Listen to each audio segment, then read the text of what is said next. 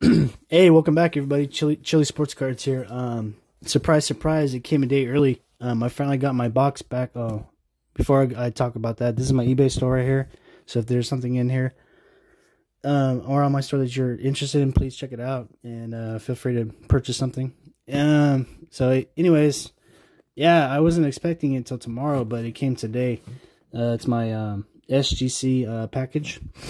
I haven't looked at the grids whatsoever online or anything like that. I just knew that it was coming today or tomorrow, but it came today. So I just got it. The mailman just came and dropped it off. And without further ado, let's open it up and see what's in here. Like I said, I haven't even checked the grades on here. I feel pretty confident. Sorry about that. I visually inspected the cards pretty well with my naked eye before I sent them in, and did a little bit of cleaning on some of them, just to make sure that they got the best possible grades that they could get. So I feel pretty confident that they will grade well. I don't expect anything lower than an 8. I might get an 8 in there. I'm not too sure yet. We'll see how it goes. I'm gonna take it off camera for a second to open it because I don't have enough room to open it and talk at the same time. Okay, I got it open. So this is what you're gonna expect when you get something back from SGC. It comes first class in a box like this. You're gonna have to sign for it. So you got a lot of paper in here. Let's see. I should have 11 cards. Most people send in like 20, even number, but so the rest of the box is just paper. Okay, that's the box right there, and this is all taped up pretty well, safe and secure. These are nice boxes too. I'll probably reuse this for something else, maybe like a gift, or if I ship out some cards or something like that. So here it is, moment of truth. I'm pretty excited to open these. I've been waiting for over a month and a half now for these cards. This box is really hard to open, so okay, here it goes. Alright guys, pretty excited about this. So these are the cards right here. They're rubber band together. It's empty now. Alright. I really like SGC, man. I think they do a great job. So it's all rubber banded together. Probably reuse these rubber bands at some point. Just set these off to the side. Alright. Okay, put these like right there so you guys can see. Okay, so they got the invoice inside one of the cards. Let's see. I'm trying to figure out the best way to do this so that way you guys can. Okay, so here's the first card. It has its own little plastic bag. The other ones don't, but that's okay. Okay, my order. So yeah, I'll go over this later. You guys don't need to see that. Okay, so the first card is a Pete Alonso. Let's see if I can unzoom this a little bit. Topps Tribute rookie card, number 250. It got a 9 mint. It's number 40 out of 50. I thought this card would actually do really better. It's one of the reasons that Beckett is so cool, because if this was a Beckett graded card, it would tell me exactly where the card's flawed at. I'm not too sure. The corners on it look really super good and stuff like that, so I'm not sure, where this card is flawed at, but a 9's a 9. I'll take a 9. Ooh, the next one's a nice one. The next one's really nice. If you guys are new to my channel, please subscribe, like, comment, share it with your friends. Hopefully this video, encourages you guys to send cards into SGC, or maybe buy cards on eBay that are SGC cards. I think they do a good job. So anyways, the next one is the Eloy Jimenez. If you're new to my channel, I'm big on Eloy. I really like Eloy. I think that he's gonna have a great career. And this is a 2016 rookie card of his. So if you guys are out there and you're thinking that all the Eloy Jimenez rookie cards are 2019s, no, they go back to 2016. He's in a Cubs uniform. So this is a gold refractor, number to 50. Number 20 at 50, and it's gem mint. It's a gem mint Bowman Chrome gold refractor, Eloy Jimenez. So that's a big one right there. 10 gem mint is an amazing grade. Okay, so the next one, Eloy Jimenez again. This is a blue refractor, number to 150. It's number 134 out of 150, and it's at 9.5. It's a gem mint. There's the back right there, 134 out of 150. So I got a 9, a 10, and a 9.5 so far. It seems like this one's like a little crooked in the case. I don't know why. It looks like it's a little crooked. Is it just me? I'm not too sure. Yeah, it's a little off-center. Like the way that that's not, but that's okay. Okay, the next one, wow, okay, nice. This is a Bowman Chrome 2016 also. It's a different kind of card though, see, because the pictures are different. This is a Chrome prospect card. And this is an orange refractor, number to 25. Eloy Jimenez again. It's numbered 9 out of 25, so wow, it's pretty awesome, man. Okay, good grade so far. Bunch of 9.5s, a 10 gem mint. I'm gonna hold on to the Eloys. I'm not gonna sell those for a while, just because I think that his value is gonna go up. I think he's gonna have a good year next year. So okay. Topps Chrome refractor, Pete Alonso rookie card. Wish I knew where this card was, a little messed up at. I'm not too sure.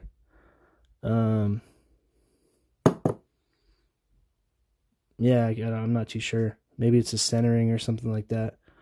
But yeah, it's a 9, so that's not bad. I'll take it. Next we have a Bowman Sterling Speckle Pete Alonso refractor rookie card. Number to 99, and it's actually number 99 of 99. I got a 9. So, 9 is basically book value. That's not too bad. That's a real pretty card. If you look at a price for a 2011 Mike Trout Bowman Sterling base, like this one right here, this is a base card. Ungraded, basically like a naked eye mint to the eye kind of thing. Mike Trout Bowman Sterling is like a $800 card, so Bowman Sterling has potential to really go up in value a lot. So that's why I graded the Bowman Sterlings. I got a couple right here. Actually, I got 3 of them. Holy smokes, I forgot that I had 3. So one got a 10 gem mint right here, and I got 2 of them that are 9.5s. So those are sweet. I like Bowman Sterling a lot, so I wish that the speckled one would have got a 9.5, but I guess that's okay. Pete Alonso is the major rookie for me in my eyes this year, not Vladimir Guerrero Jr. So, and we got 2 more cards left to go.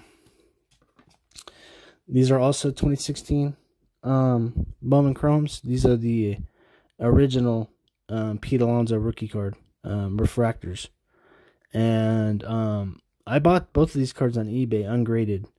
I just pretty much took a microfiber and cleaned the surface off, and made sure that everything on there that I could do to them to make them grade well. I did, and I turned around and I got gem mints on them. A 9.5 SGC is basically a PSA 10. For those of you that don't know that, an SGC 9.5 will be a PSA 10 almost every time. So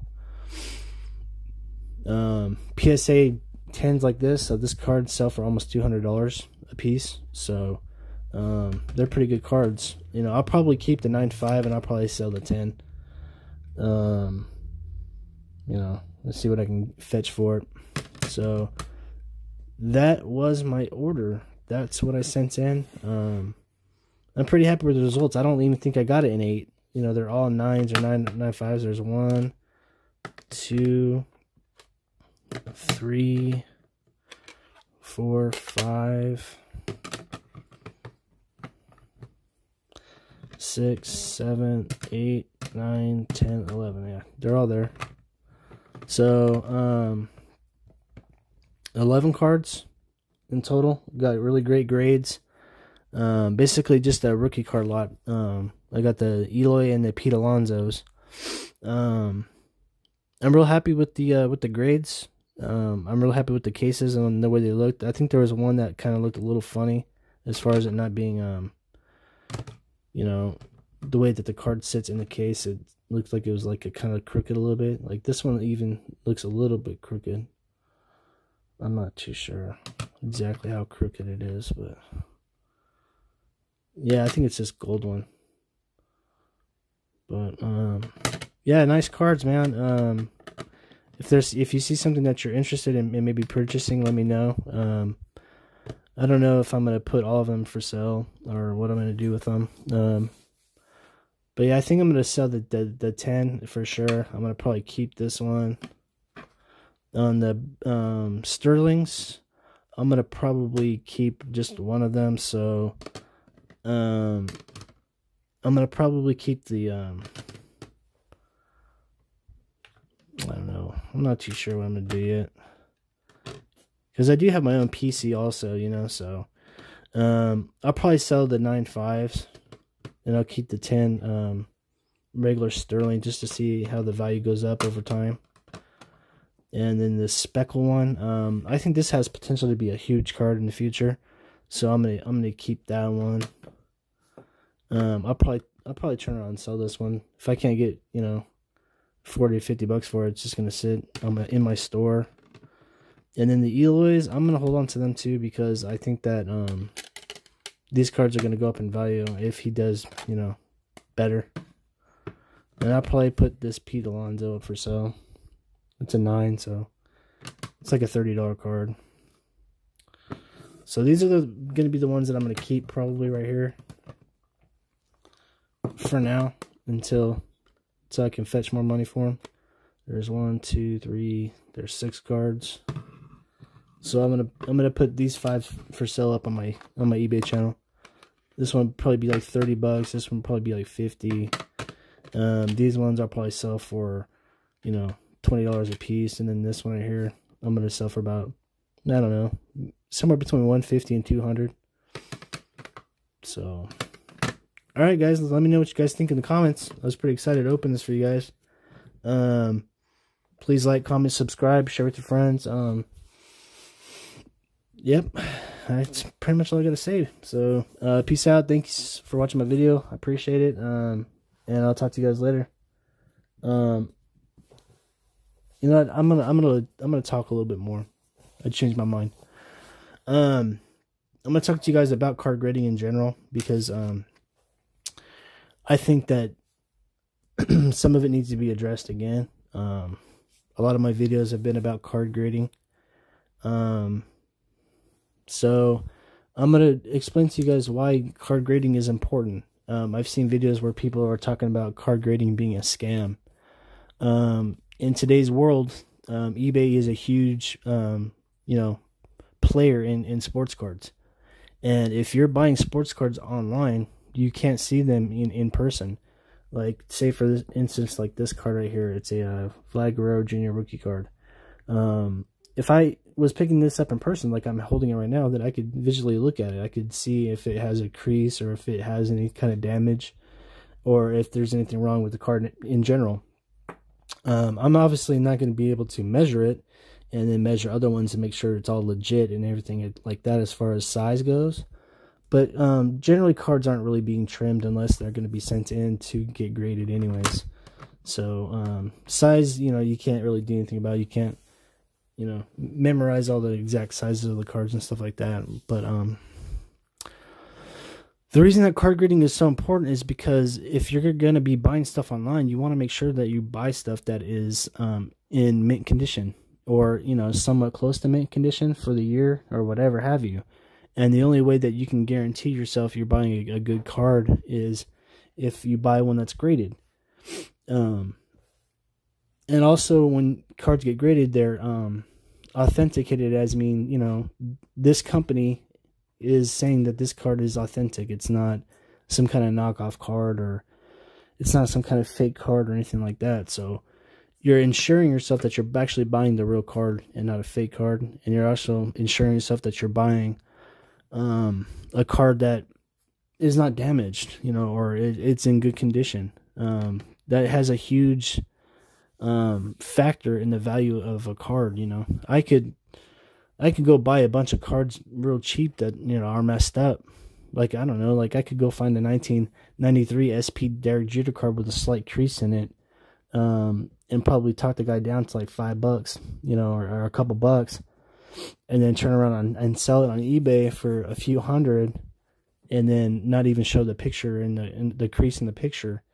And they're going to be pissed off when they get it in the mail and they look at it. But honestly, there's nothing that, as a buyer, if you're willing to spend money on a card, there's nothing you can do about it. If you're buying an ungraded card, you're going to get what you get. And this is just a way for, you to be, protect yourself. If you buy a card that's graded, you don't have to necessarily worry about it too much. You can still buy ungraded cards online. And I do, like this one right here. I bought this card ungraded, and it came out to be a gem mint. Granted, I cleaned it and I did some things to it to make it gem mint, because it wasn't going to gem mint the way that I sent it in. I am by no means a professional, card trimmer / cleaner or anything like that. But I've watched some videos and stuff, and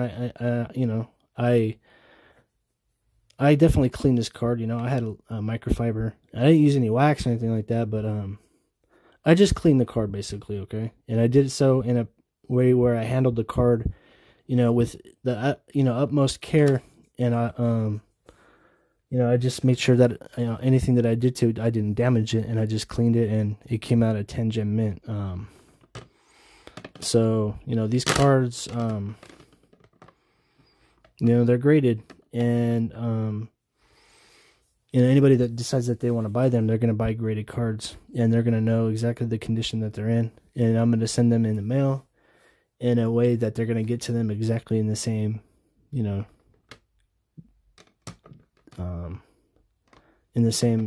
condition that I sent them. So that's why card grading is so important. Online you can't see it in person, so you want to make sure that if you're buying stuff, buy something that's graded if you're wanting a guarantee for a good card. And also, there's 3 major companies that do card grading. And I'm going to show you guys the other 2. There's other card grading companies out there also that do it, but as far as like what's generally, considered to be worth a crap, I guess you could say, you only want to use these 3 companies, okay? You either want to go with PSA and BGS or Beckett, okay? So these are the other 2 companies, and SGC. They're all good options. PSA, has their stuff going on right now with them, but I've talked about that before in other videos. These are probably the most common, most used company right here, PSA, and for good reason. They've done a good job for a long time, but they've really dropped the ball as far as letting some of the cards go through that have been trimmed and severely altered and stuff like that. So me personally, I don't want to use them at all, but you know, that's just me. You guys can definitely, you know, make your own decision and choose whoever you want. And there's also Beckett. In Beckett, you got the subgrades here, which is really cool because it pretty much tells you where that card's flawed. And if you're sending in a card, like for me personally, like in this submission that I sent out, I would really like to know where this card's flawed at, just out of, you know, pure curiosity, because I remember looking at the card and thinking that it was really, really nice and that there wasn't any issues with it, really. That corner right there might be a slight... These are really thick cards, by the way, also. So, anyways, yeah, I'd like to know where that card's flawed at, just, you know, for my own personal knowledge, you know. And if SGC did the subgrades like Beckett does, it would tell me. So I think that SGC should really start thinking about maybe offering that as a service. They said that they were going to start doing stuff online as far as notes and stuff like that, but I have yet to see that. It doesn't mean that they don't do them, but I definitely don't remember seeing that option. So, you know, when I sent in these cards, I didn't see that option on their stuff. So it doesn't mean that it doesn't exist, but I definitely didn't see it or pay for it, and I'm pretty sure that I'm not going to be able to find out, you know, where this card's flawed at. But, you know, a 9's good enough, I guess. I can't expect to get all 10s. But the thing is if it is a 10, then, you know, give me a 10, you know what I'm saying? So, I don't know. Overall, I'm pretty happy with the cards and the grades. And, I got some really cool cards here. And, I'm going to see what I can get for them and stuff like that. I don't want to rip anybody off or anything like that. I just want to get a fair price for my effort, you know. I think this card will definitely do well, and these ones right here, the 9.5 should do pretty well. You know, they're not super valuable cards, but you know, I'm not trying to, you know, make $1 million or anything like that. I'm just trying to put some good cards out there to collectors. You know, somebody that maybe might be a Mets fan, you know, and they want to get a Gem Mint Pete Alonso rookie card, a refractor from 2016. You know, you know, this could be, you know, something really nice in somebody's collection. You know, so anyways, yeah, that's all I got to say. I don't want to talk anymore. I'm gonna just enjoy the rest of my day. I'm not gonna probably send in any cards anytime soon, except for maybe this one. Let me know in the comments what you guys think about this one. Should I send it into Beckett? Should I send it into PSA? Should I send it into SGC? I'm a big SGC guy. I don't know. The blue kind of blends in with the black a lot. Just looking at it like that. So, you know, aesthetically, that might not be the best case to ship it in. You know, maybe will that look better in a PSA? I've said before that I won't send in stuff to PSA, but if I've never sent in stuff to PSA, then who am I to say if I don't like them or not, you know? So I might try to send this one in a PSA, or I might send this one in a Beckett. I'm not too sure. I think that looks pretty good. I might just send this one in a Beckett. This is a Topps Update blue refractor right here. So I really like Pete Alonso, so that's why I purchased that card on eBay myself. I didn't pull that or anything. So anyways, yeah, I'm going to put these up for sale right now. And if you guys are interested, let me know by making a purchase or doing a bid or whatever. Alright, guys. I appreciate it, man. I'll put these up for sale right now, and I'll talk to y'all later. Have a great day. Peace.